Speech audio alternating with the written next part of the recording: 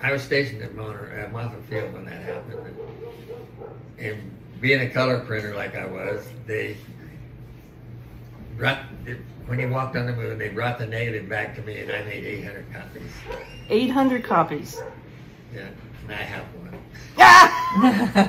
They got 799. I think you have. Don't you have it signed by Neil Armstrong? I thought you. I'm not sure. The ones I know for sure I got the autographs is John Young and Pete Conrad, moved the astronauts. I was their personal photographer for a month. Whoa! Went everywhere with them. You know. Did they live a wild life? Well, Pete Conrad was ornery.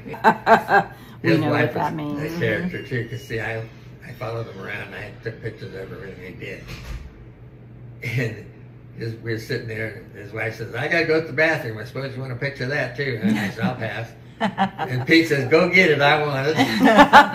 Let me go get my telephoto lens. I was super embarrassed. But they're human beings. They're all human beings.